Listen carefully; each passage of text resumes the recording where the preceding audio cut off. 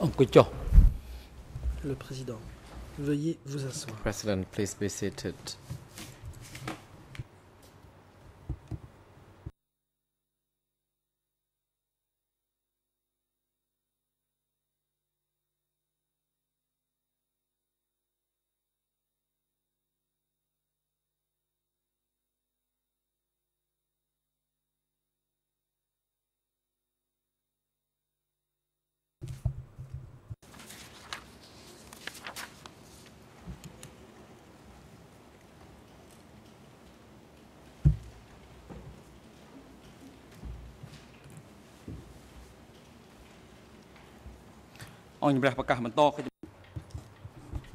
The court is now back in session. Before we adjourned for lunch, it was about the opportunity given to lead co-lawyers for the civil parties Avant to la pause déjeuner, put some questions. la parole allait être donnée aux The co-avocats chamber principaux pour les will parties give civiles the floor to pour qu'ils the puissent lead poser leurs co-lawyers questions. very soon, but before that we would like to Avant rule de on leur donner la the parole, case of la Mr. Chambre Kyusampon va se prononcer regarding his waiver. concernant As the la chamber situation already de notified the Kyusampon. parties to the proceedings, the chamber Comme would like déjà indiqué, to fully respect the la rights Chambre of the entend respecter pleinement accused. And les différents droits qui sont reconnus the chamber aux notes accusés, that we have examined the reports Dans ce by contexte, the medical nous doctors, avons examiné le rapport d'expertise médicale. and that this afternoon we also need to Cet conduct après-midi, hearing concerning il est the prévu severance. d'examiner la question de la disjonction. The chamber will issue the decision in due La course. Chambre rendra sa décision However, en temps utile. having notified the parties Cela étant concerning dit, this, we did not receive the waiver by the accused alors as que la yet, Chambre but avait recently annoncé le we programme, obtained such elle n'avait waiver pas from reçu the le document de accused renonciation de due l'accusé. to his health Ce document concerns. n'a He été said communiqué à la he Chambre que tout was récemment. fatigued and that his L'accusé concentration indique être fatigué was not good. et connaître des problèmes de And the concentration. chamber notes that this examination is of technical nature and it is Il s'agit là up to his de questions counsel techniques to decide along with Mr. Kyusampon on this, and we therefore respect his Kyusampon full right. The chamber would like to ask that security a communiqué ses officers problèmes and personnel are now bringing ses Mr. Kyusampon back avocats. to his detention facility, and the proceedings Kyusampon here est before ainsi us continue. dans son Legal droit. lawyers for the civil C'est parties, pourquoi you may now la proceed. Chambre Counsel Pick fait droit à la on. demande Thank you, de Mr. President Kyusampon, and your honors. lequel doit être reconduit Civil au centre de party détention. legal lawyers La would parole like to hand est aux co-avocats over principaux. to Counsel Maître Hong Pick Kum Ang. Soon to put C'est some Maître Hong questions, Kim Soon followed by qui posera Counsel Simono des Fo. questions. Il sera suivi de Maître Mr. Simon. President, thank you. Counsel Kum Soon, you may now Le proceed. Président. Merci. Allez-y, Counsel Maître Hong Kum Soon. Hong Kum Soon. Thank you, Mr. President and your honors. Maître Hong Kum Soon. And good afternoon, Merci. Dr. Bonjour John aux Campbell juges and Dr. et aux Sina Fazel. I docteurs am Hong Kum Soon. Campbell et Fazel. I am Je here m'appelle representing Hong civil Kum Soon. parties, Je and I have représente les very parties few civiles. questions J'ai to très peu put de to you questions à vous concerning poser your report. au sujet de votre rapport. I have listened very carefully J'ai to the écouté questions très put attentivement by les Judge questions Cartwright posées par la to juge you Cartwright concerning your report concernant le rapport E256/4. que vous avez établi, And I lequel have porte la cote E256/4. Noted in your final conclusion concerning the health condition of Mr. Ieng-seri, and that you concluded Dans vos that he conclusions is fit. du rapport, vous dites que My question l'accusé to you est is, apte à être jugé.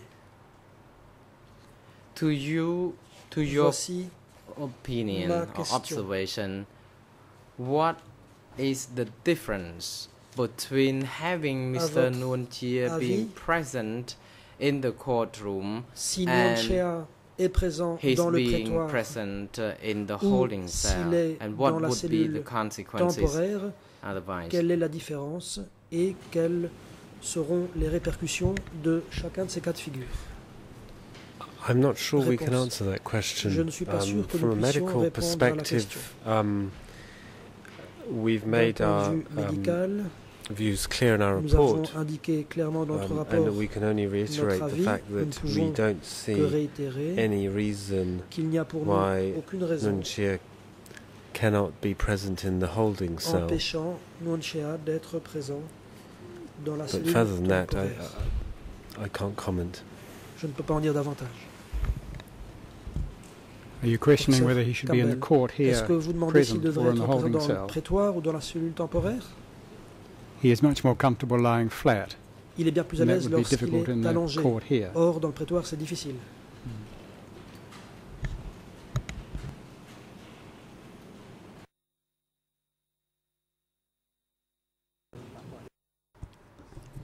Counsel, Question. I may wish to ask this follow-up question. If Mr. Nuon Chea were to be Question de suivi. brought into the courtroom, Si Nuon would that Chea help him devait être physically, amené dans le for prétoire, example, by allowing him to est-ce be more que l'on active when he has to pourrait move from downstairs upstairs, for example? l'aider, par exemple, s'il doit se déplacer du sous-sol à l'étage supérieur? I can't see that it would Réponse. improve Je the ne vois pas situation. comment ça pourrait améliorer la situation.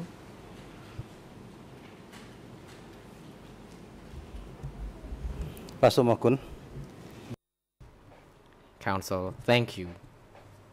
Question.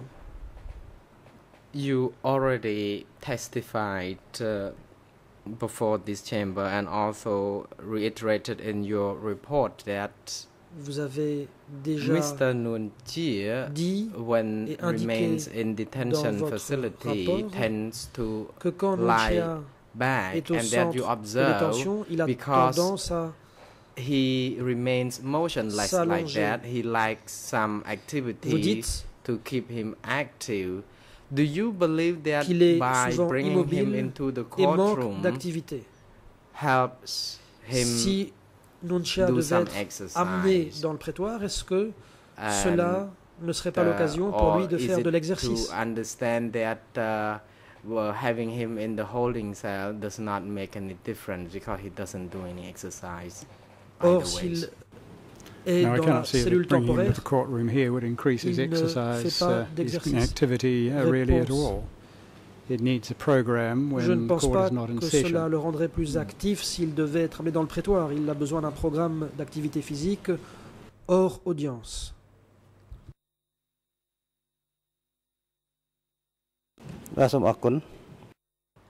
Counsel, thank you. Question. Can you please also tell the chamber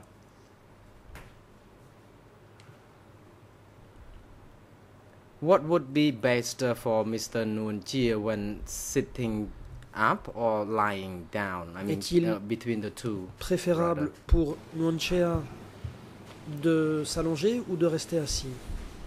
At this stage, he seems much Réponse. more À comfortable ce lying stade, down, and I think apparemment, that's what he'd prefer. It's il est difficult to get bien him sitting up for any length of time. Plus à l'aise de rester allongé, c'est ce qu'il préfère.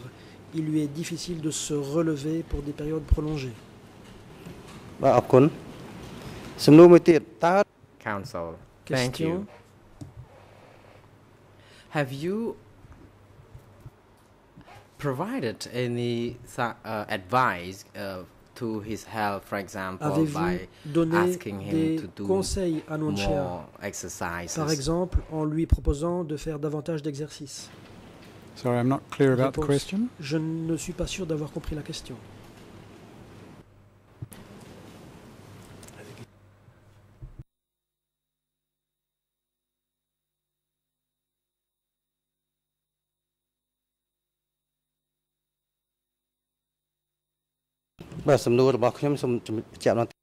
Council Hong Kam Soon.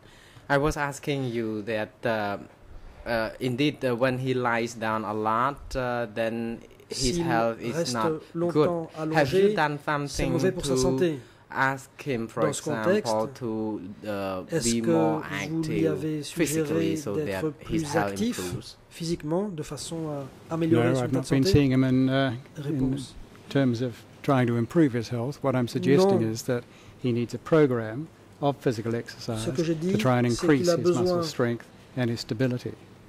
And that would need to be a planned program, taking into consideration his other health problems. Et sa force. Il faudrait, dans ce contexte, un programme It's not something that can be d'activité dealt with in a very short time. It needs to be sustained over a period. compte de ses problèmes physiques. Cela doit s'inscrire dans la durée. Council, Question. thank you. You have examined his health condition.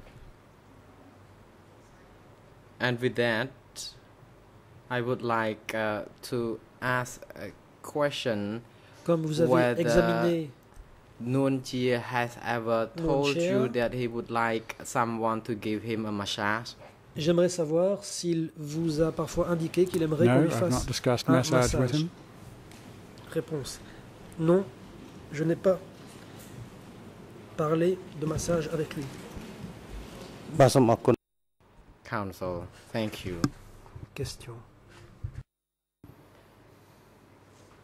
In your conclusion, you indicated that Dans les you conclusions, have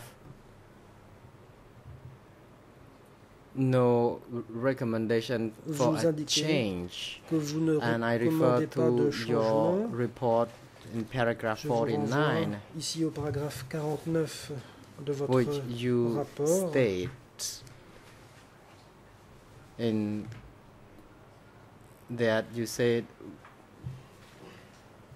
therefore we would not recommend any changes Vous to dites que court vous proceedings ne in recommandez relation to the timing aucun of changement sessions, dans la durée which des we audiences understand are no qui, longer d'après than nos informations, 90 ne minutes. dépasse pas 90 With minutes. that, do we understand that Mr. Nuon Chea can Faut-il remain comprendre in the par court là proceedings for que 90 Nuon Chea minutes? peut suivre les débats durant 90 minutes? Well, that was our Réponse. feeling after having examined him on a le number of occasions for sentiment que nous periods for avons eu longer than 90 minutes. Après l'avoir examiné plusieurs fois pendant plus de 90 minutes.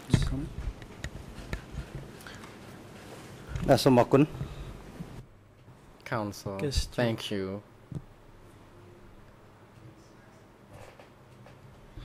At paragraph 44, Au paragraphe 44, you also write that he said, vous rapportez it les means propos referring to de Nuon Nuon Chea, Chea.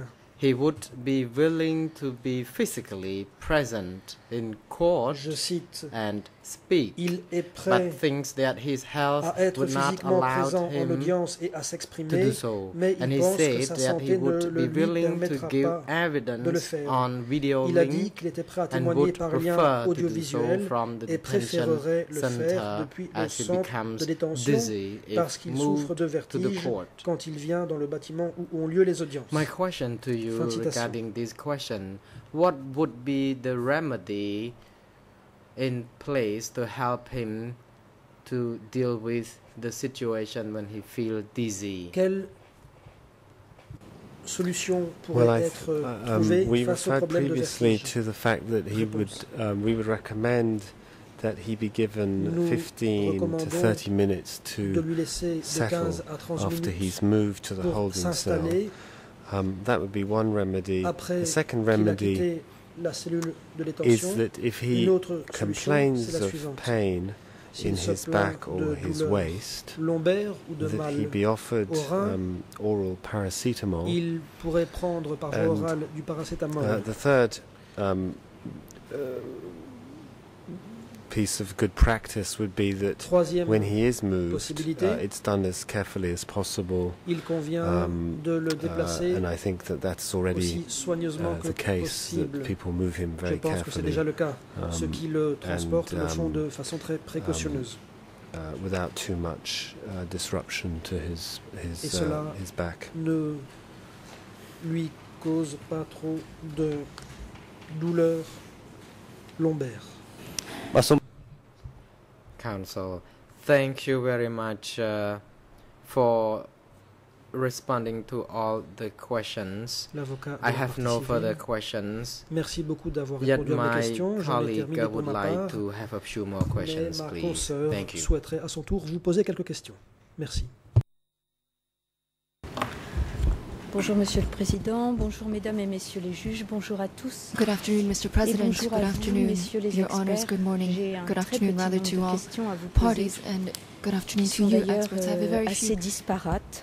Brief questions. Je voudrais vous poser une première question qui concerne la double cataracte de Monsieur Nunchea. Would relate to Mr. Nunchea's cataracts. You state that he has bilateral cataracts. Que l'opération de la cataracte était quelque chose d'assez simple. Operating on these cataracts would be rather straightforward. La vision, c'est quelque chose qui permet de rester impliqué, pouvoir lire des documents. C'est quelque chose qui permet d'être impliqué. Donc c'est mieux que de se faire lire les choses par quelqu'un d'autre. Est-ce que vous savez la raison pour laquelle cette opération n'a pas été pratiquée sur Monsieur Nunchea? Such an operation has not been administered on Mr. Nunchea. It was evidently considered earlier, but not gone ahead with.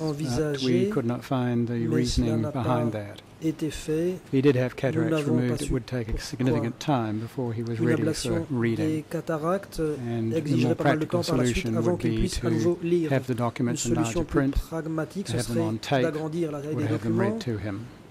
D'enregistrer le contenu du document ou bien de lui donner lecture de ce contenu.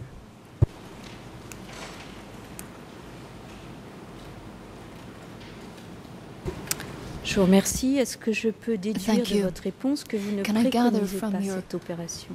Response, therefore, that you do not favor an operation on his cataracts. I wouldn't consider myself qualified to comment on that. It would need to be a decision by an ophthalmologist, someone who examined the eyes more fully than I was able to with the equipment I had available. Mieux que moi, avec du meilleur matériel, examiner les yeux de l'intéressé.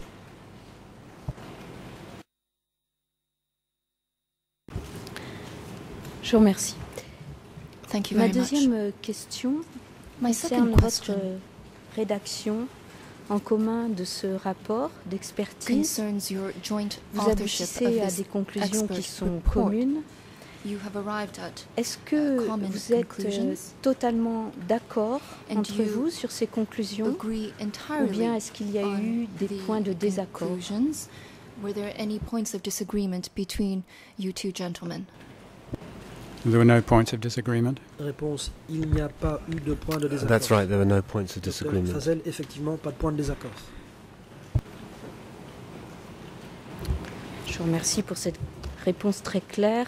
Thank you very much for that very clear answer. Une troisième question sur un tout autre sujet. Vous avez entendu mon confrère qui a insisté sur la possible présence de Monsieur Nunchea en audience et non pas seulement dans la cellule de détention. Et je pense que vous avez compris que cette présence pouvait avoir une importance certaine, notamment pour les parties civiles et aussi sans doute pour le public.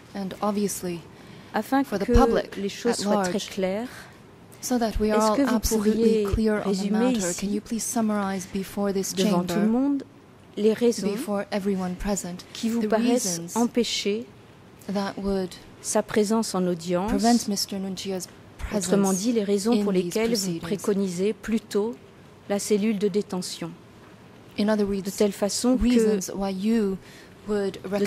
que ces raisons soient clairement et explicitement données aux personnes qui vous écoutent. In order for the reasons to be spelt out and be most clear and explicit for those who are following your testimony.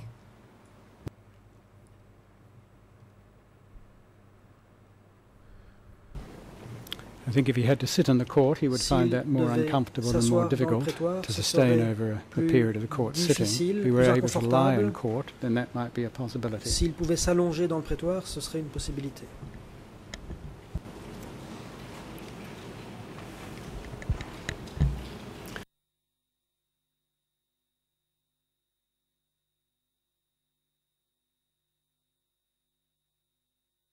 Est-ce qu'on pourrait redonner le micro à Monsieur Feazell pour qu'il puisse exprimer son avis? Could we please hand the microphone over to Dr. Feazell so that he may provide his answer? There's one other consideration, which is that the holding cell does provide the opportunity for immediate medical support, in the sense that, for instance, if he was asking for some pain relief, he could be provided it. So that's one other consideration, is just the availability of medical support in the holding cell. Médical est disponible dans cette cellule temporaire.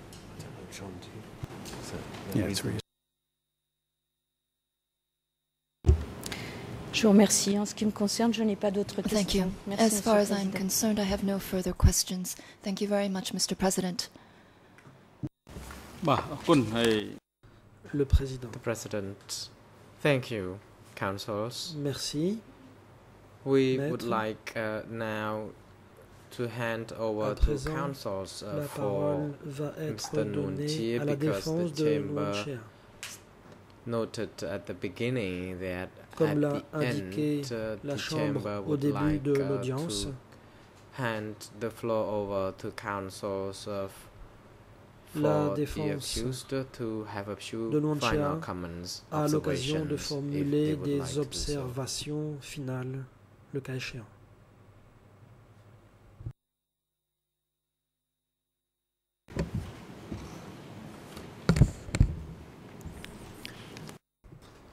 Council Sonarun. Maître Sonarun. Good afternoon, Mr. President, again, and good afternoon, Your Honors, and good Bon afternoon to you, après-midi à nouveau both professors. I aux have juges, no aux further parties questions et aux on this, professeurs. but we would like to have Je n'ai our plus de final questions observation à on poser. behalf of Par contre, nous Mr. aimerions Nuon-Chea. faire des The observations President, finales thank you, au nom Council, de notre but client. that moment has not yet arrived. Le président. Merci, maître, mais ce moment n'est pas Council, encore arrivé. with that, I have no further La défense. questions, Mr. President. Je n'ai pas d'autres The questions, President, monsieur le président. thank you very Le much. président. Merci the beaucoup. Session on the examination partie of de the l'audience report filed consacrée by medical experts au rapport regarding the health d'expertise and fitness médicale of sur la Mr. santé et Nuon-Chea l'aptitude stand trial à être now jugé de Nuon-Chea almost comes va to à présent an end. prendre fin. The chamber also notes the presence of the experts and that you are now À excused. présent, les experts peuvent We se believe retirer that du your prétoire. report and testimony Votre would rapport et be votre déposition very helpful aideront for the chamber to grandement consider la the health Chambre and fitness of Mr. à Nuon-Chea. examiner And on behalf of l'aptitude the de trial Nuon-Chea chamber, à être we would jugé. like to express our profound La thanks Chambre vous to remercie both sincèrement, professors, tous les Professor deux, Campbell and Feazell, professeur for Campbell et doing docteur your Feazell. professional best Merci and d'avoir tout been mis very en œuvre patient in pour accomplir responding votre tâche all the et questions. merci d'avoir put to fait you, preuve de patience and en we répondant à toutes les appreciate questions qui vous ont été your posées. Very valuable time. Nous vous We know sommes that you have traveled all the way from reconnaissants your countries d'être venus to de si conduct loin the assessment as pour procéder à cette ordered by the évaluation chamber. Finally, the chamber would like to wish you all the conformément very aux best instructions de la Chambre. safe trip Nous back vous home. souhaitons un Court bon officer retour is chez now vous. instructed to assist Huissier d'audience, both professors and make sure veuillez that prendre les dispositions are nécessaires pour que returned les deux experts home safe and puissent sound. rentrer you. chez eux.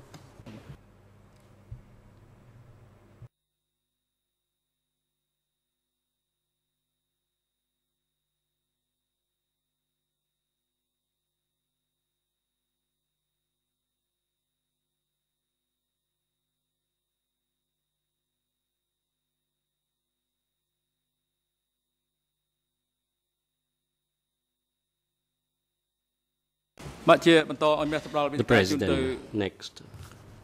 I wish to hand over the floor to the defense team for Mr. Nguyen Chea to make your final closing statement on the first topic of the hearing today. You may proceed. Counsel Sonarun. Good afternoon, Mr. President. Good afternoon, Your Honors. By way of concluding this topic, in my capacity as the defense lawyer for Mr. Nguyen Chea. First, based on the report of the expert dated the 20th of March 2013, two, pursuant to the hearing, the oral hearing of the two experts seen this morning,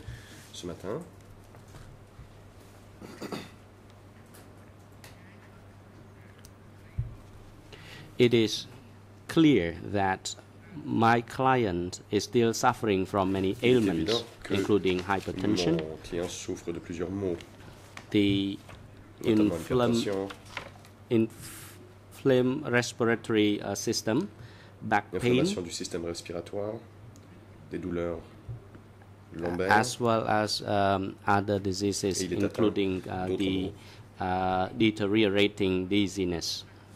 These ailments and health problems seriously affects the concentration of my client in following the proceedings. In addition, his physical strength has deteriorated as well, and this is in line with the oral testimony of the witness of the expert, rather, that once his physical strength is diminished, then his cognitive function is consistently diminished, and this seriously affects the memory as well as the concentration of Mr. Nguyen Chea.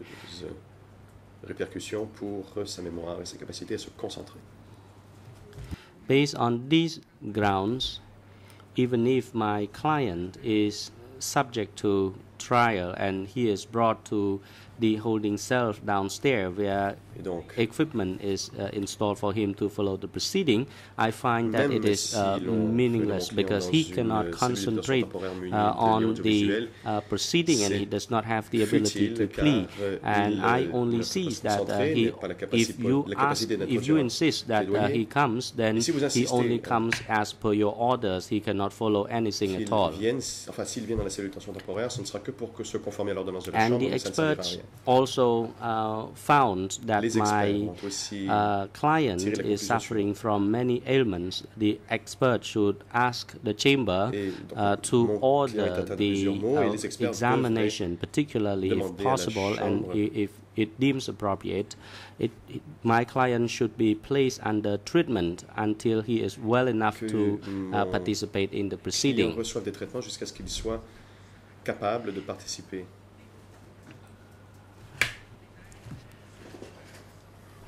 At this juncture, I would like to earnestly request to the chamber that my client be referred to the hospital to get his diseases and ailments treated properly before he is ordered to participate in the proceedings. So long as my client is still suffering from the ailments, and so long as his health status is as worse as today, he cannot hear properly, he does not have the level of concentration good enough to follow the proceeding, I consider this as a violation of the right to fair trial of my client. Thank you.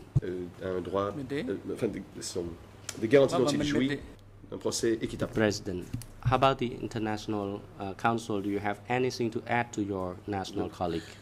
Le Conseil international de la défense a-t-il quelque chose à ajouter? The President, thank you. Then, if you do not have anything to add, I hand over the floor to the prosecutor to make the final closing statement in relation to the first topic of the hearing today. You may proceed. Premier sujet des audiences d'aujourd'hui. Vous avez la parole. Thank you very much, Mr. President. Let me start first by responding to the assertions made by Mr. Nunchea's counsel. These assertions are inconsistent with the testimony and report from the experts that we just heard, to put it simply.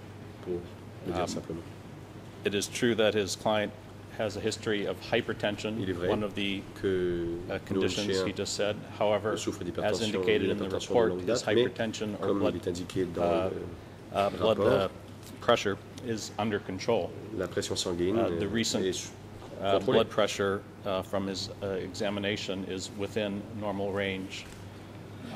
This is not a disease the doctors have made clear that in any way affects his ability or his fitness to participate. The respiratory condition relating to his bronchitis has been treated. He has recovered from that. And as for other things of which he complains, or which counsel has pointed out, such as the physical strength of his client, dizziness, matters such as this, Dr. Campbell's opinion was that this was the result of the accused's inactivity, something that he has the ability to change or to improve if he wishes to make the effort to have some form of rehab, some form of physical activity. He, in terms of the request that his client be treated until he is well enough to participate, treated for what would be my response? The doctors have made clear that the existing medication and treatment is sufficient for his problems and that his conditions are stable.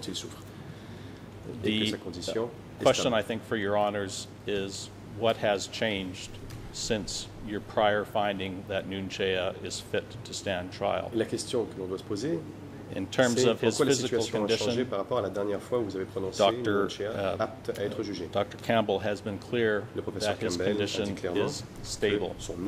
His cardiovascular condition has remained stable since 2007. He is not suffering any significant ramifications from his 1995 stroke. There is simply no change in his physical condition that would warrant a change to the fitness decision previously made by this court. What has changed, I would note, of significance since your last decision is that Nunchea has now been subject to a full mental evaluation, mental health evaluation by Dr. Fiza. You'll recall that during the prior period, following the advice of his client, Nunchea refused to meet with Dr. Fiza, and as a result, they were unable to conduct examinations and perform the tests that they have now been able to perform. So if there is anything that has changed, it is that the court now has a detailed report from the experts which confirms by any possible measure that with regard to his mental health, he is fit to participate. He has scored high on all the objective exams conducted, and subjectively, in terms of his interview with the doctors, it is clear that he meets the criteria. He was able to participate in interviews lasting several hours. He was able to respond to all questions, and more importantly, it is crystal clear from the report that he understands the nature of proceedings and is able to participate in his defense. So our submission would be that not only has nothing changed since your prior decision that would warrant finding him unfit, that the record supporting his fitness to participate is even stronger now. Thank you for the opportunity to make submissions.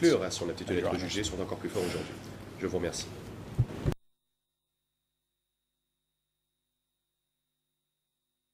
The President, thank you, Mr. Prosecutor. Merci. Now I hand over the floor to the lead co-lawyer for the civil parties to make your final statement. Counsel Hong Kim Soon. Good afternoon, Mr. President, and good afternoon, Your Honors. On behalf of the lawyers for the civil parties,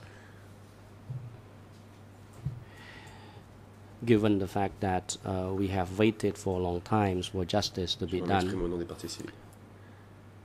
and actually not only are the civil parties waiting for justice, but the defendant themselves wants the justice to be done expeditiously, but taking into consideration their health, it is of our collective concerns. According to the report submitted by the expert, the two experts, Professor John Campbell, document E256/4.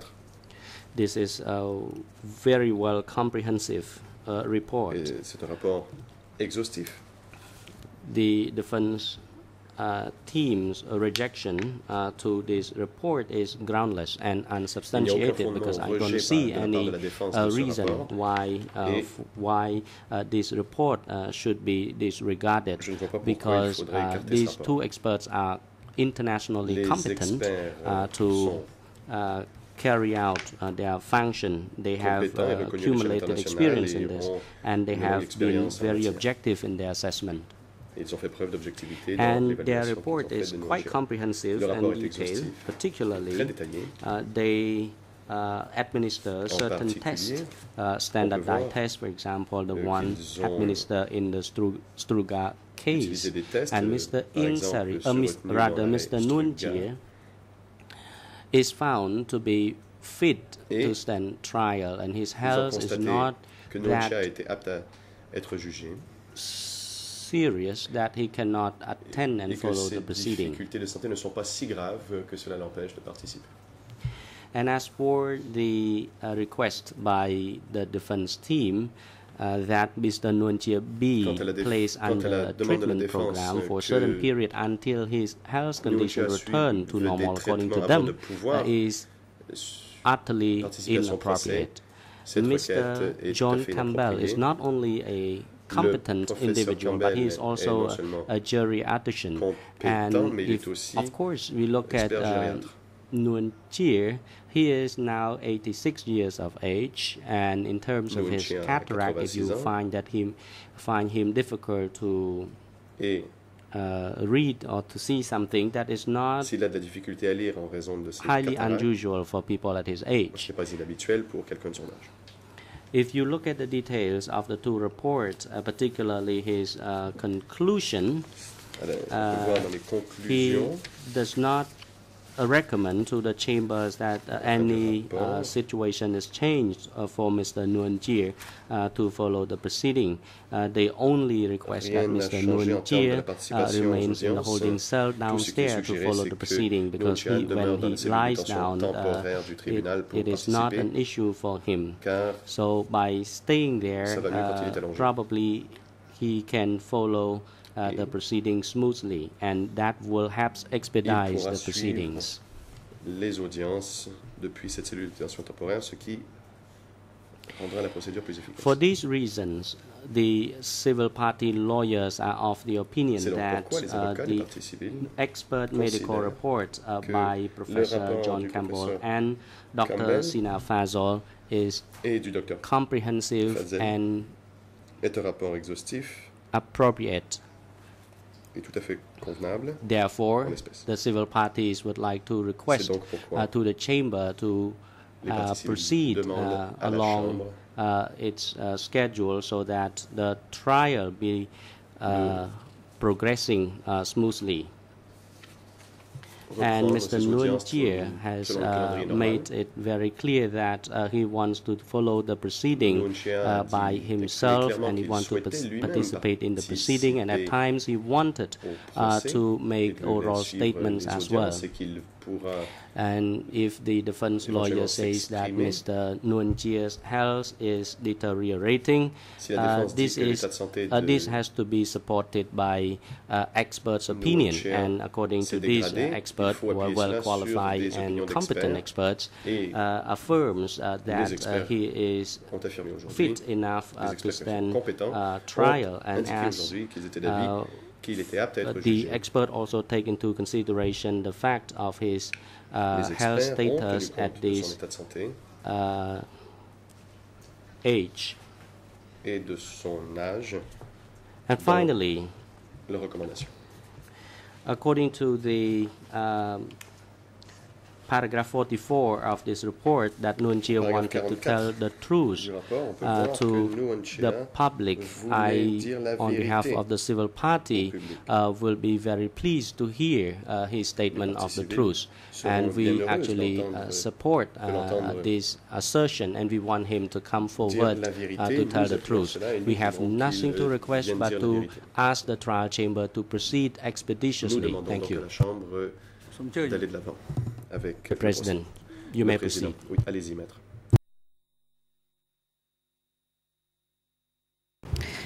Oui, quelques mots pour d'abord indiquer que je partage l'avis de Monsieur le procureur et bien sûr aussi les propos qui viennent d'être tenus par mon confrère au nom des parties civiles.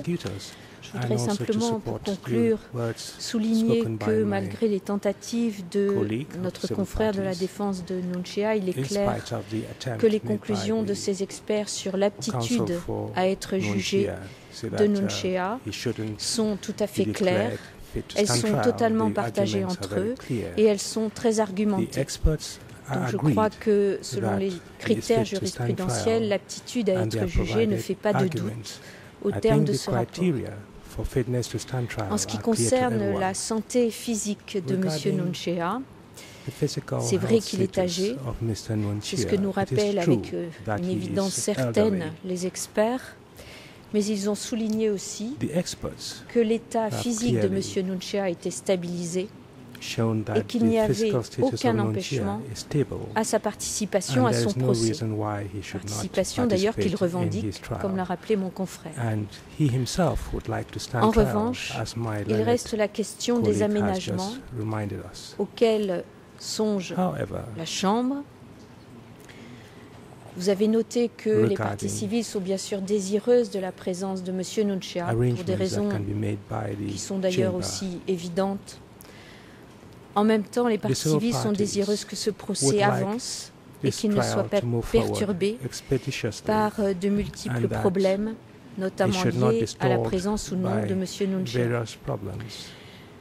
Donc si la Chambre envisage des aménagements, nous y sommes favorables si cela permet de poursuivre avec régularité les audiences, sans incident.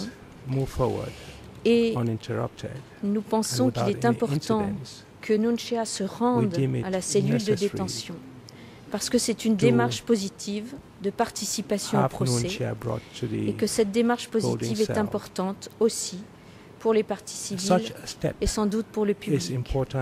Donc nous pensons qu'il doit venir dans la cellule de détention et non pas rester dans le centre de détention.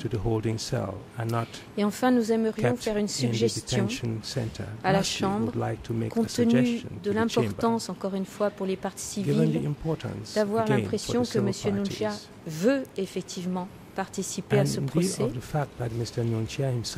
Nous pensons qu'une possibilité serait qu'au début de chaque audience, matin et après-midi, il y ait une vue de M. Nuon Chia qui soit présentée en audience aux parties civiles et au public pour qu'il y ait une véritable impression que M. Nuon Chia est bien présent, qu'il souhaite écouter et qu'il souhaite participer à son procès. Nous ne pensons pas que techniquement ce soit très difficile. Et nous pensons que cette seule vue de sa présence attentive en début d'audience serait de nature à démontrer cette participation. Je vous remercie. The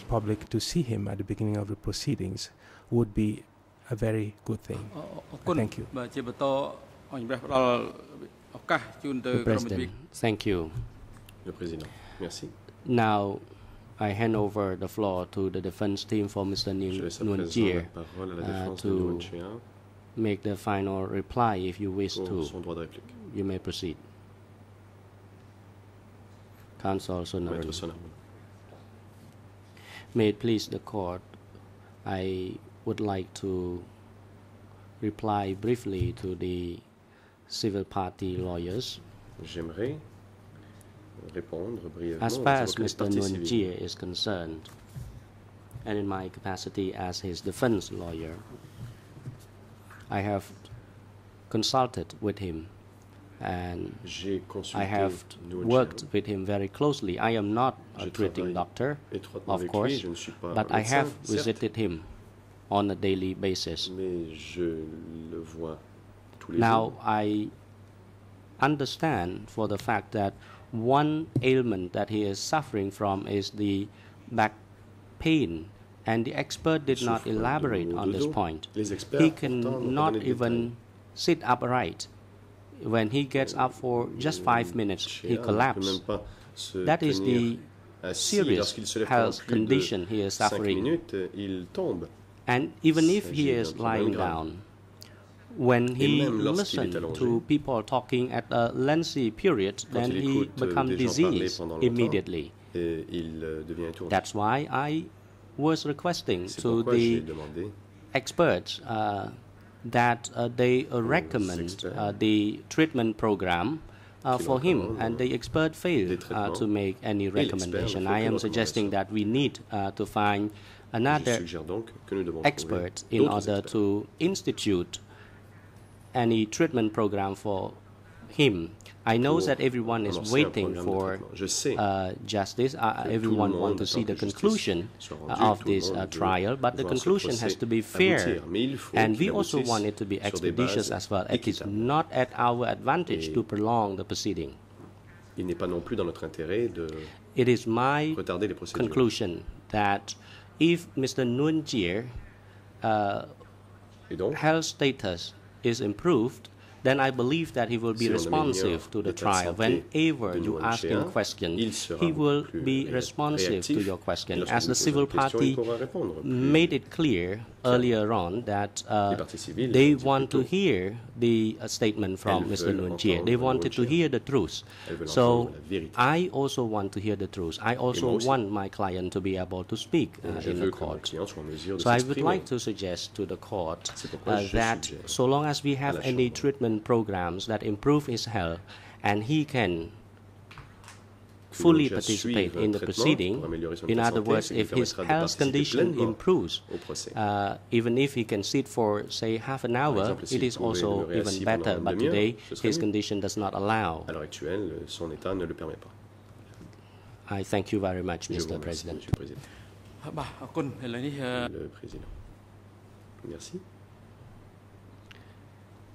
The President, thank you. The next session we will deal with the second topic of the hearing concerning the consequence of the decision concerning the severance of case 002. And the chamber will render the decision concerning the recent decision on severance. But now the chamber wishes to adjourn, and we will resume at 3. The chamber is now 20 to 3 rather.